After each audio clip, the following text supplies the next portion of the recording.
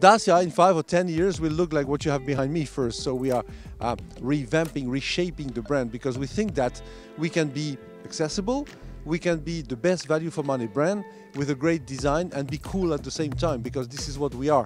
So that's why we redesigned a little the brand identity, the visual identity you see behind me, the logo, and we are going further. We are going to enhance this and continue the brand journey. We already enter in the family part of the C segment with the Jogger today, continuing tomorrow, of course, with the concept car Bigster, which will be the next big step for the brand in Europe.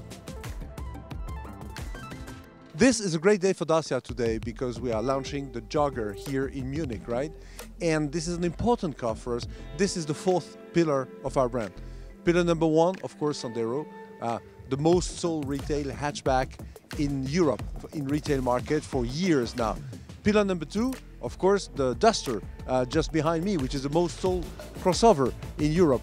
Pillar number three that we just launched is the Spring. And now we renew all the codes of the family car with the Jogger that we are launching here. Jogger is a great offer. It's a real 7-seater, 4.55 meter long, a lot of versatility from 5-seater, 700 liters of boot to 7-seater, a unique proposal starting below 15,000 euros. So this is really, really Dacia.